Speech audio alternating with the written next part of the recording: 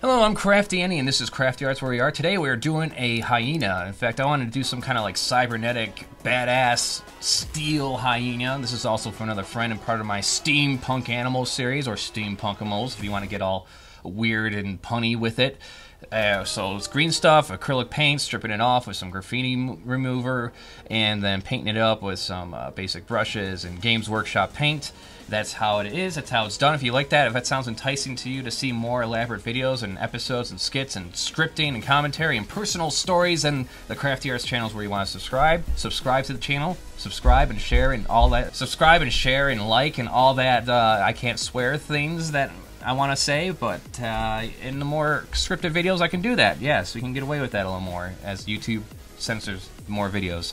Thank you. Commentary, live streams at the Rotten A Creations channel, art prints are for sale at the online store, digital downloads at Patreon, some really weird stuff